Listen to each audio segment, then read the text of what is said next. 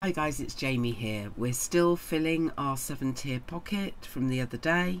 In today's tutorial, we're going to take this to this. I'm going to use some scraps and add to this background. I don't really mind what bits of paper I'm using for this. All we're going to do initially is get some scrap pieces down onto here without really thinking about it too much. I'm only going to use a prick stick. The idea is to do something quick because I've put a dark piece here. I might put a dark piece in that corner. A regular shape there. A bit of red that I could maybe put up here. I've also got some washi tape. I also have some washi tape that's golden in colour. I'm just layering a few bits up at the moment. A bit of the funky 1970s orange on here. Okay, first thing I'm going to do is seal this down with some clear gesso. I'm going to take some white gesso, use my finger, and while it's still wet, cover some of these joins and areas between. Take down the colour. Non-dominant hand, get some scribbles on. Watercolour crayons. I'm going to take some complementary colours.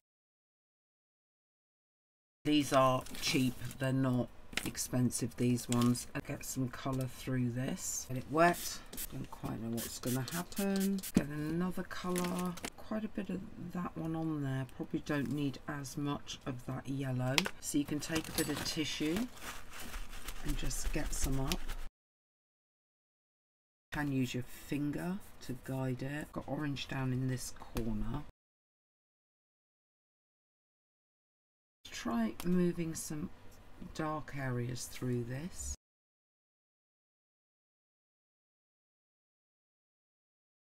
See what happens with this red. Nice colour, I think.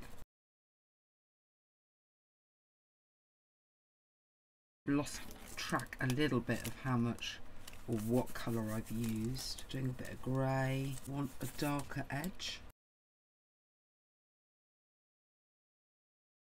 Got some nice colours, but what I would like is some dribbles. Splash some ink on. That might be slightly too much. I wonder what will happen if we just add a bit of white gesso to bits that are wet. This is nearly dry. What I'm going to do now is take some of the white gesso and lighten some areas.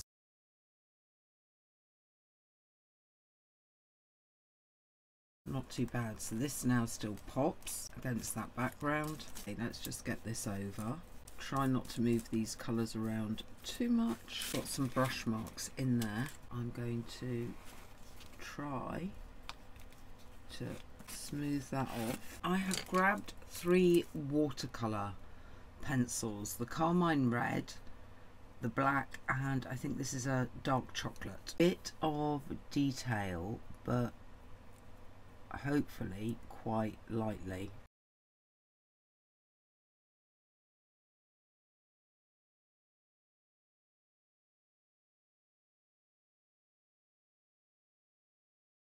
Chocolate brown.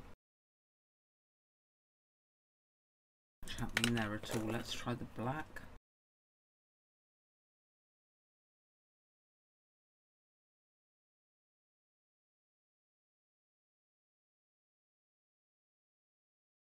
This has managed to get not quite so red. I think the next stage will be to try and get some white splashes on this. Slightly too many. See if we can get them up. Okay, let's see if we can do it this way. More control maybe. Something similar with black. Okay. The only other thing I might like to do is do a bit of fine lining, and I might not want to do this, I don't know yet. Won't work for long because this paper's wet. I might have to resort to my Stabilo, which is much stronger.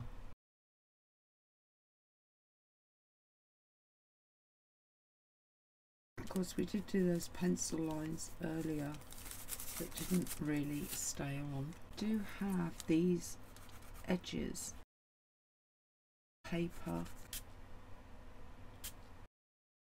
All I've done off camera is edge this with the Stabilo again to get a sharper framing, and also take one of the prompts from the Gratitude, Poppy's Gratitude, which is Hidden Blessings, and I went over it with a bit of espresso and outlined it so that that can be stuck to this card. While that dries properly, this will need backing, as you can see, and I do still have some of that spare paper from yesterday.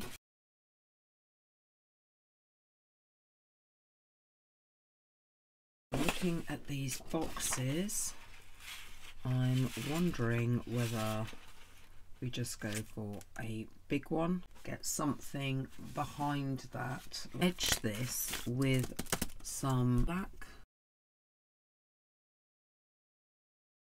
I'd still want something under here. I have this next square and I might use that rather than a fussy cut. Go along this edge with the black.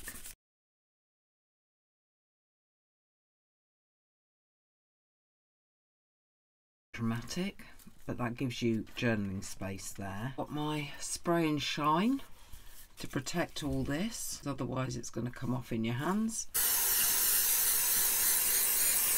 I only have one of these left in my box, therefore I'm assuming we only have one left to go to complete that 7-tier pocket.